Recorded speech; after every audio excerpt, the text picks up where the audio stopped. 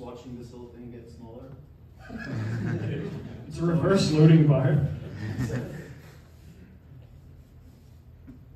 Yeah, so. Nice. Nice, very cool. Perfect.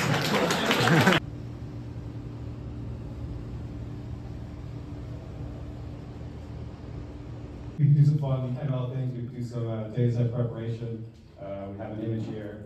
What number is an image? I don't know. No idea. Do you know? We should maybe use the best prompts possible. So I built Prompt Wizard, which is a website anyone can sign up for. As you're in ChatGPT, you can search for good prompts, activate them, use them, create your own prompts, upload them, and favorite them. So we can do something like that here.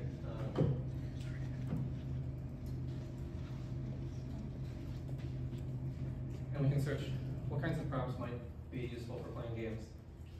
I have to type in or copy or search for or modify myself. And I can add it to my favorites, etc. So anybody can go away to the code. And then after that we are going to deploy.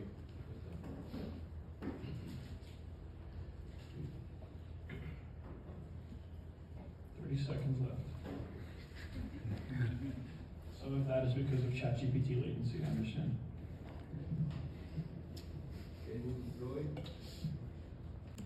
With headlines that match terms that it figures out based on what I've told it. And then, after it gets those, it's going to further drill down if this works. It doesn't always work. Oh yeah, your question was submitted. I don't know if I have time to answer the question, but we can come here and just answer the question. Maybe it's number 3. Just yes.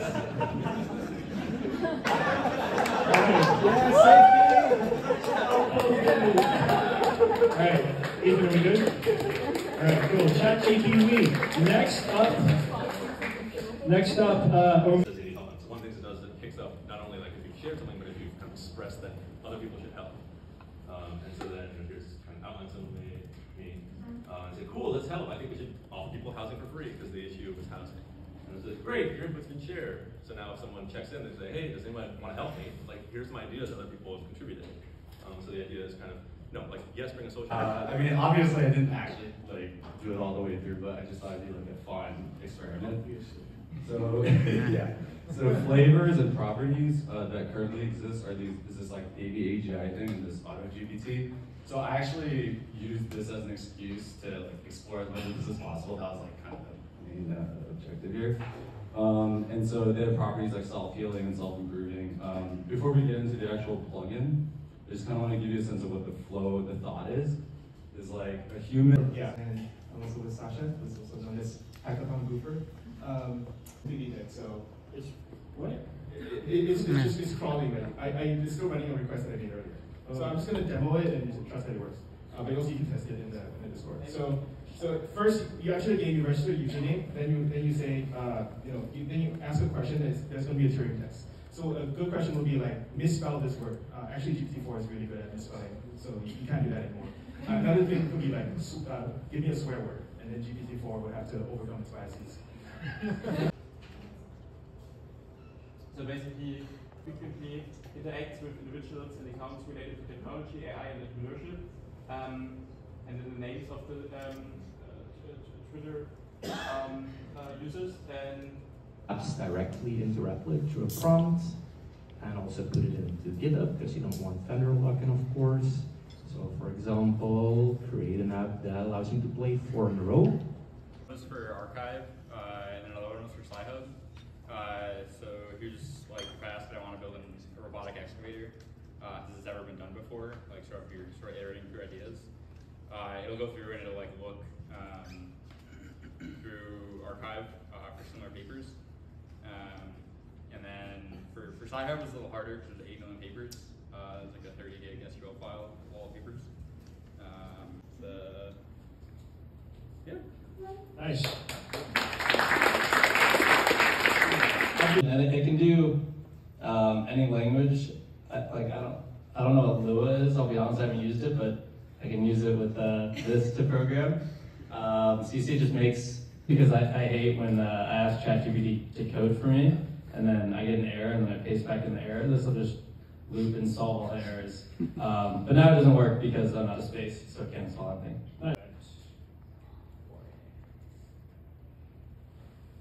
So use the Block Live plugin. It'll create the event and then tell you everything that it wants to know to launch the Make sheet music in text. And that's loading, so let me just share some things that worked.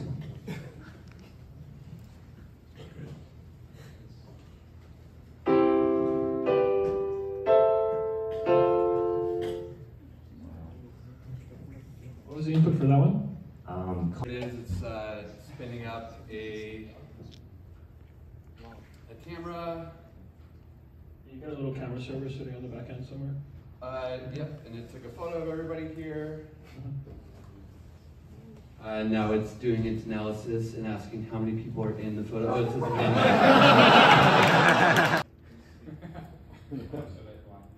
Holding a microphone, yep. Report, right? And then it's gonna load it, it's gonna index it, it's gonna do all these things, and then you can just talk to it. And then you can just tell it to fix stuff, right? It's gonna fix the thing, it's gonna write the new code, it's gonna submit a PR all autonomously. So also kind of push this up. Okay, look up the repo, right? Like it could be anything on GitHub. Gives you a nice link. Yes, select it. It's gonna load it. It's gonna index it, embeddings with Chroma. It's hosted on Replit. Talk about the repo, right? You could talk about it. You could like ask it like what's going on, have it explain code. And okay, let's look at the embeddings part. So code is pretty simple. It's making some embeddings. That's in the repo.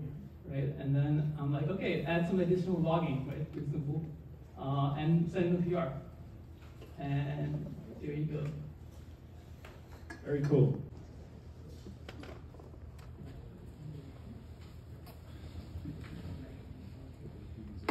It's right there. You could have gotten it for us. Chose not to. Here's my record video. Funniest raccoon video compilation of 2017. So presumably behind the scenes, this is using your. Hopefully this plot works as well. So what's happening in the background? This is converting it to an SVG, and then yeah, there we go. So you can start to see like the number of the smokers in data compared by education level, and you can continue to query. So you can say like, can you show me just the female smokers as a scatter plot? We're a ChatGPT team. Basically, how standard ChatGPT is working, and what we did is we created a plugin to create a dynamic memory of tasks for each of the agents that get sorted by priority. And we did it once for one agent. It's like we can do and create multiple agents. Each of them has a different kind of dynamic memory of tasks, and we can kind of solve problems better doing that. we ask it to summarize its tasks using a compression algorithm. Gphoto on Twitter sort of popularized this, and it works great for this application. And then we walk through a problem. How do you understand the spaces to build a hydrogen? And yeah, we spend a lot of time refreshing the plugin. So next time we get that, I would suggest hot loading the manifest. Yeah, how much time do we got? You're done. We're done. All right. We can do a live demo if you want, but yeah, if you want to try it, to us, yeah. you can go to chatgpt.team and try to catch a QR code. That's the link for the plugin. Very cool. Very cool.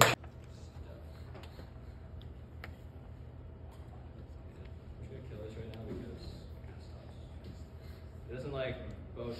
It doesn't like do the WebSocket connections from two different parts of the router. So there we go. So it's reading from my Chroma DB to get some of these events, and then it's passing it back. Hopefully, there we go. Okay, Yeah, so they're kind of small, right? And so like when it comes back, it doesn't, unless I ask it to specifically give me a... There was hydroxychloroquine. And so hydroxychloroquine was something that a lot of people were talking about, may or may not have some medical applicability, but kind of a use case is, let me ask citation needed, does it work for treating COVID? Please return a response, and let me know what the papers say that actually have done significant research. And so here we've gone to PubMed, we have clear, no supporting evidence, high confidence across the board, as well as links to PubMed articles. Nice. Of testing, we had to see, okay, let's take up 5 yes, 5 no evidence scores and then see if it works or not. So I think these humans are weird.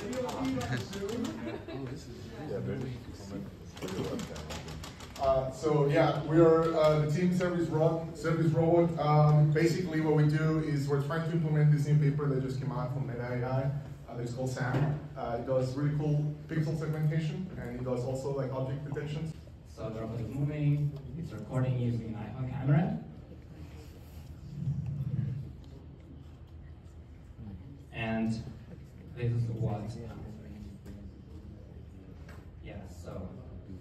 Here is the process segmentation video using SAM.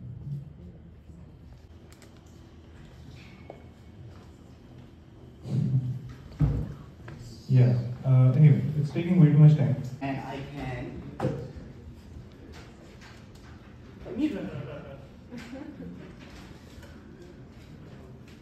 I can control all sorts of things. I can control my blinds. I can open my garage door.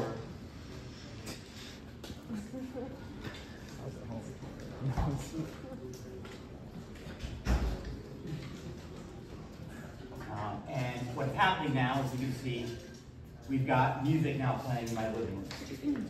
And then one last thing to show you is, I actually want to listen to, I don't know, more like Tom Petty radio. GPTV.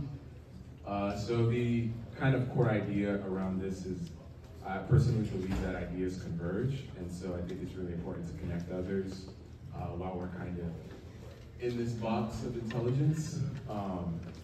And so basically how it works is build plugins, and one of the most the main point is that this itself is a plugin. So we public website, let's say something like this, which has its APIs that are available, then we'll scrape those APIs and write this. So here, right now, you can call something like get the item. Right? And so now it's what it's going to do, it's going to search, and it's going to surface this page. And the really cool thing here is that now at the bottom of this, we have a comment section, and someone actually has left a comment here. Does anyone know if environmental regulations have an impact on price? And so now what we... So this is sort of like autonomous browser, which can automatically control your browser using natural language. So this is really good at doing a lot of things. And so what I did is I connected this to ChatGPT.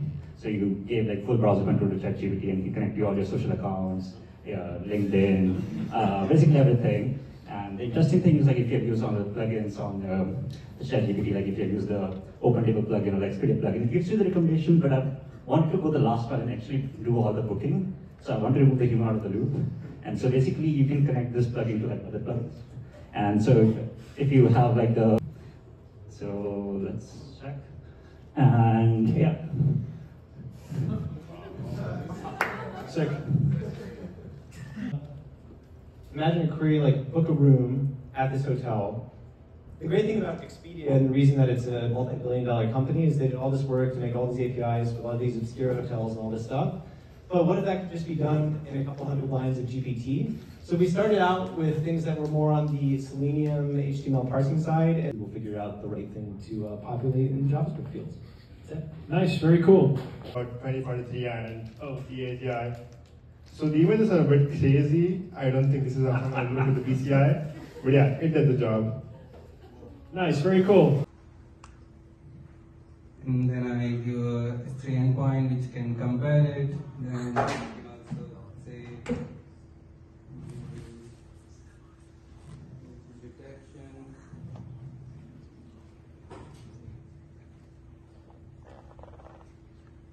What is it accessing behind the scenes to do that? So I have my different design specific agents which can do various various tasks, and there is an orchestrator which does it.